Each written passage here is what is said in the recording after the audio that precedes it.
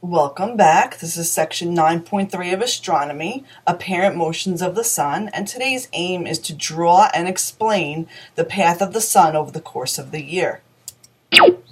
So first, let's talk about how the sun appears to move like other stars. So we talked about star motions in our prior lesson. So we know that stars appear to rise in the east and set in the west. The same thing happens with the sun. So why does it appear to move the same way? Well, keep in mind that the sun has apparent motion, since it's really the earth that's rotating that makes it appear to make that arc in the sky. So we're going to start with our first main date, which is June 21st, which of course is the summer solstice. So let's review some important information about this date. On this date, the sun appears to rise north of east and set north of west. We're going to draw this in a minute, but first let's copy this information into our notes, and we're then going to put it into our chart. So the sun is appearing to rise a little north of east and setting a little north of west. This, of course, has to do with where the sun is in its orbit and the fact that the northern hemisphere is tilting towards the sun on this day. So the rays are most north. The direct rays of the sun are most north on this day. So we end up with about 15 hours of daylight in New York State. We have the longest day of the year here because the path of the sun is the longest path. The sun is directly overhead if you are at the Tropic of Cancer at 23.5 degrees north in latitude. And the altitude of the noon sun in New York State is about 71 degrees. This is the highest that the sun ever reaches in New York State over the course of the year. This is a diagram of what the sun's path looks like on a celestial sphere, which we're going to now draw on our next slide. Okay, so the first thing that we're going to do is label our compass directions on here to give us some perspective. So here we're going to label this south, this would be north, this will be west, and this will be east. So here's our observer. We're doing July 21st. So notice we said that the sun is rising north of east, so this would be north of east. This would be due east. This is due west. So this is exactly on east, exactly on west. The sun is going to rise north of east and set north of west. So we're going to draw in the positions of our sunrise and sunset, and we'll also draw in the position of the altitude of the noon sun. So we said the noontime sun is at 71 degrees, which would be right about here. Okay, so then we're going to draw from the rising position in the east. We're going to connect to the noontime sun and then come down to our setting position. Notice this is the sun coming up, rising.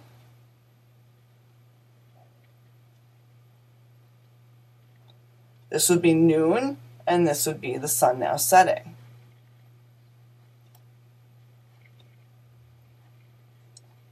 So what time would it be right here? Here the sun is at the horizon. This would be at about 6 a.m. And now this is noon. This is the noontime sun. This is when it's the highest in the sky. And this would be at sunset, which let's say is about 9 p.m. on June 21st. So we could figure out the approximate times as the sun is rising to noon and then setting on the way down to 9 p.m. So if we had the sun right here, we could figure that that would be about 9 a.m. And if we were over here, it would be at about 3 or 4 p.m. Notice that the sun is in the southern part of the sky. Okay, anytime that we look for the sun outside, at noontime, you'll always find it in the southern portion of the sky. So if it's noontime and the sun is in the southern part of the sky, where would he find his shadow? So if the sun is here, his shadow is going to be cast behind him, and his shadow will point towards the north. So anytime you're looking for your noontime shadow in New York State, if you turn around, it'll be pointing towards the north because the sun is always in the southern part of the sky. Our next date that we'll talk about is March 21st. This is the vernal or spring equinox. Equinoxes, remember, are very special days. This is when the sun appears to rise due east and set due west. So this is, everything lines up just perfectly on the equinoxes. It's rising right on the east and setting right on west. There are equal hours of daylight, so 12 hours of daylight on the equinoxes, every place across Earth's surface. And direct rays of sun are right at the equator. The altitude of the noon sun in New York State is about 48 degrees, so it's about halfway up. And this is what this path looks like, which we're going to draw. So let's label our compass directions: south, north, west, and east. So on March 21st, we said the sun rises due east, which is exactly on east, and sets due west, which is exactly on west, and it reaches an altitude at noon of 48 degrees. So we're going to find 48 degrees on our celestial sphere, which is about right here. And now we'll just connect, rising from the east to noon, and then setting due west. Okay, so rising,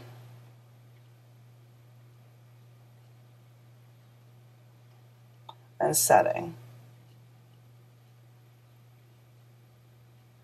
Notice this is your sunrise position, which is about 6 a.m. And this is your sunset position in the west, which is about 6 p.m. 6 p.m. And this is our noontime position. Okay, so if this is 6 a.m. and this is noon, right in between here would be about 9 a.m. and setting from noon until 6 p.m. in the middle here would be about 3 p.m. And again, the sun is always in the southern part of the sky, so our shadow always is pointing towards the north. December 21st, which is our winter solstice, the sun appears to rise south of east and set south of west. So our shortest day of the year is December 21st, so we also have the shortest path that the sun takes on this day. There are only 9 hours of daylight. Remember that the sun direct rays are all the way down south from us at 23.5 degrees at the Tropic of Capricorn. And the altitude of the noon sun in New York State only reaches about 24 degrees, so very low angle in the sky. And this is what this path appears to look like. So here's our path for December 21st. Let's label our compass directions: north and south, east and west. And we said on this day that the sun rises south of east and sets south of west. So here's south, we're going to the south of east, to the south of west, and it only reaches about 24 degrees in altitude. So we're going to go from rising to noon to setting. You can see how much shorter this path is than the other two special days of the year, which is why there's only 9 hours of daylight. Our last day, September 23rd, which we can also estimate as September 21st. This is our autumnal or fall equinox. Again, equinox, special day. We have the sun appearing to rise due east and setting due west. So our equinoxes, everything lines up just right. Everything's exactly on east, exactly on west. We have equal hours of daylight, 12 hours all across Earth's surface. And the sun's rays, direct rays, are exactly at the equator on the equinoxes. Altitude of the noon sun, again in New York State, is at about 48 degrees. So this path actually looks exactly like the March path, the vernal equinox. Both equinox paths are exactly the same. Okay, due east, setting due west, and reaching about 48 degrees in altitude. So let's draw it. Okay, let's draw in our compass directions.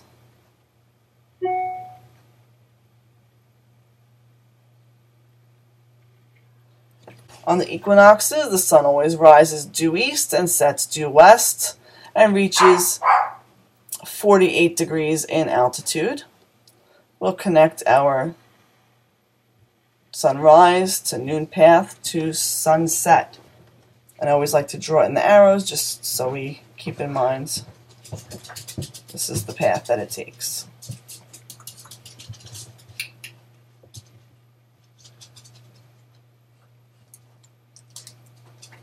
So if we look at looking at the sun's path for 2 other dates of the year, for June 21st, we see that the sun reaches its highest angle in the sky in New York.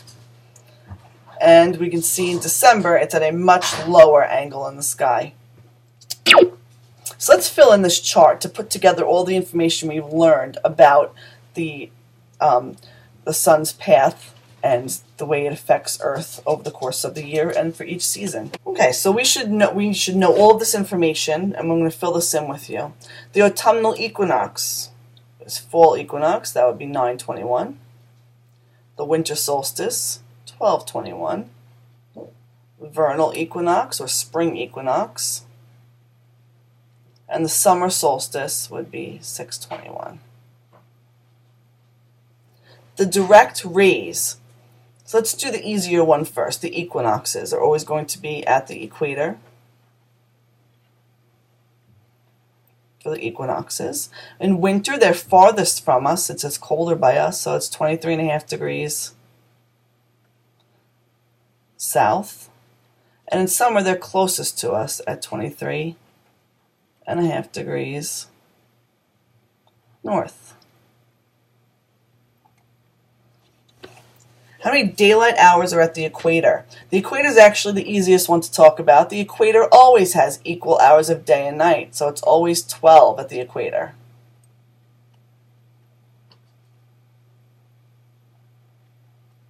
How about at the North Pole? On the equinoxes, it's 12 hours everywhere on Earth. So we can actually fill in the South Pole as well. 12 hours of daylight on the equinoxes. Now the North Pole, on the winter solstice, remember the North Pole is tilting away from the sun, so there's actually 0 hours of daylight. And the South Pole is facing towards the sun on the winter solstice. And the summer solstice, the North Pole is facing towards the sun, so that has 24 hours of daylight. And the South Pole is tilting away, so that has 0.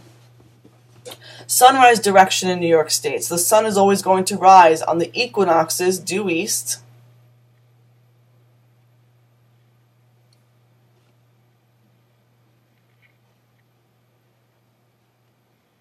For our equinoxes, due east.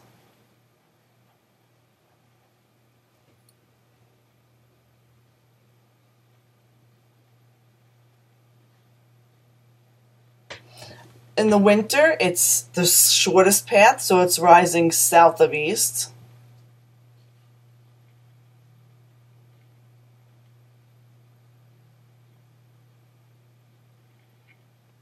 And in the summer, it's the longest path, so it's rising north of east.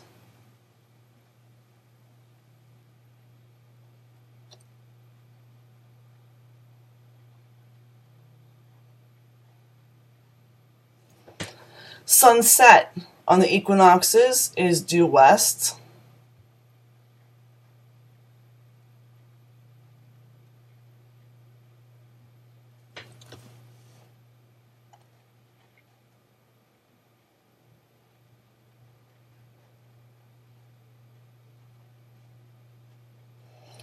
In the winter, it's the shortest path. It's setting south of west.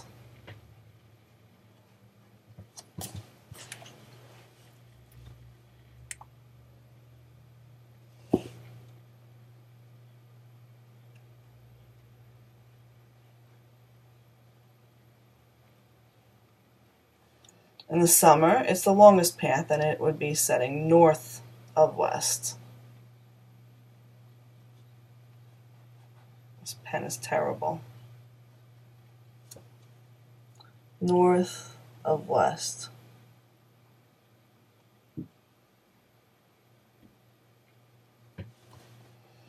The noon sun on the equinoxes reaches 48 degrees in altitude.